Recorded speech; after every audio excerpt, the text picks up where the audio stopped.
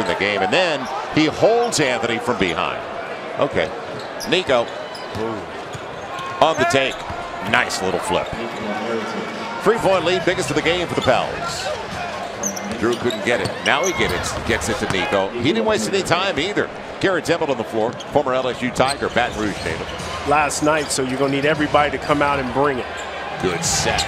And Nikola Mirotic hits the triple. Well, that's good shot selection, good execution right out of the time. I mean, right out of the corner. Good carry, sets it up. Nico, deep triple, got it.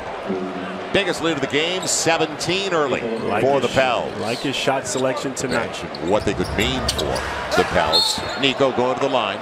But we have been really fortunate, David, living in New Orleans and watching a Hall of Famer already on the same side of the floor. He also had 3 steals and 3 blocks. That ties David Robinson. Counted. Mirotic. And he's going to the line looking for the 3-point play. Well, I said last night, Jim Eichenhofer and I were talking, if this guy gets going, this could be scary for the Pels. And he got Labissiere out of position. Little flip. Oh, what an efficient game. 7 of 9 from the field now for Nikola Mirotic. That's big. Good move there. Whole lot going on. Nico outside looking for a triple. Yes. Huge. Back to a 14-point lead for the Pels. Waiting for more off the rub.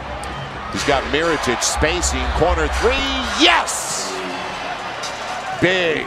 Nico coming through in the clutch. 24 points on 11 shots for Mirotic. He's on. He's been on since he stepped onto the floor tonight. Here's your answer. 10 of 12, 26 points for Mirotic with 10 boards.